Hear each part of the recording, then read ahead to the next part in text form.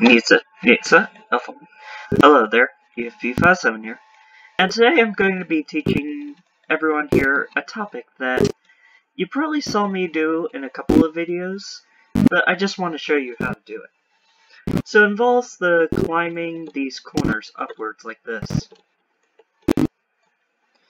Well, first I'm going to start with just jumping.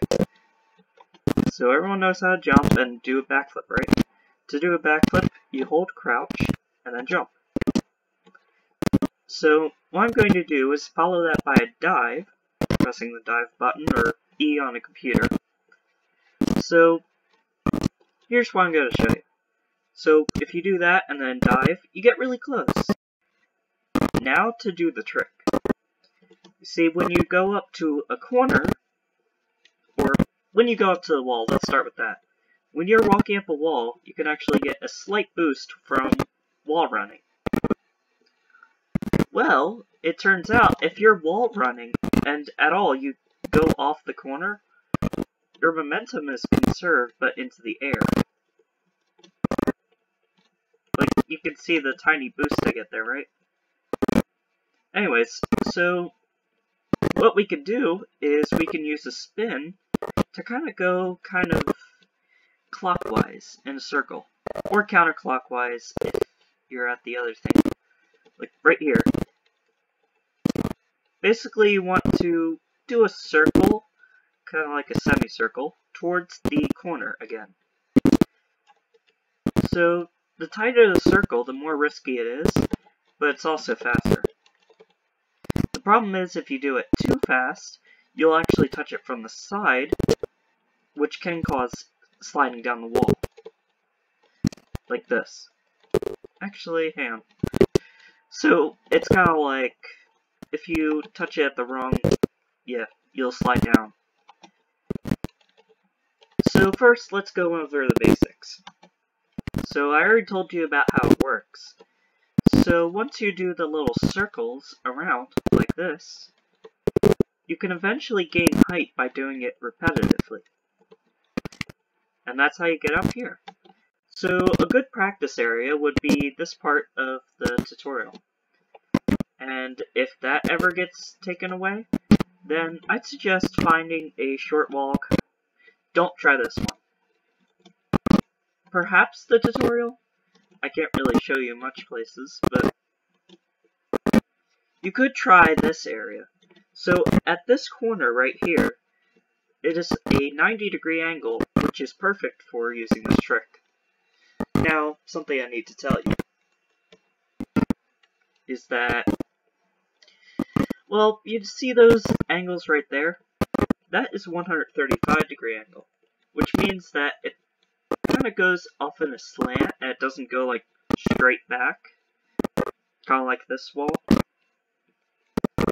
So basically, what you have to do, if you want to try that, is you would have to do something that's at least parallel with the wall, which can be a bit problematic.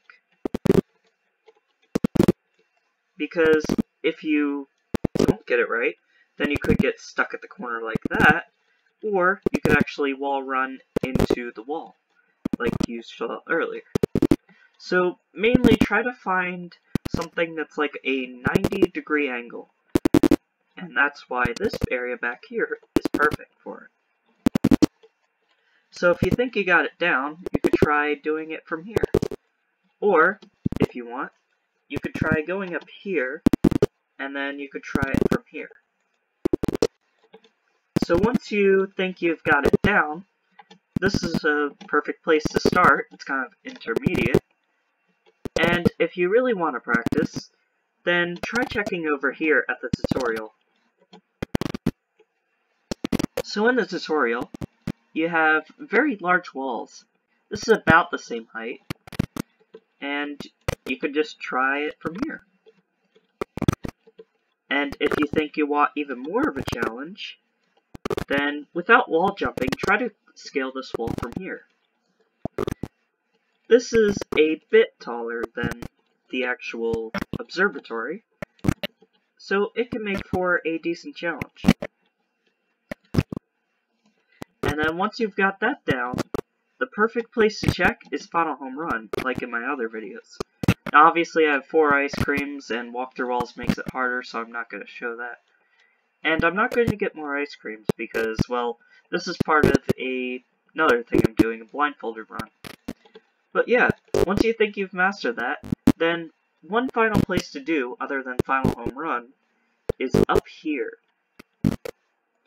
You see, right here is another 90-degree angle.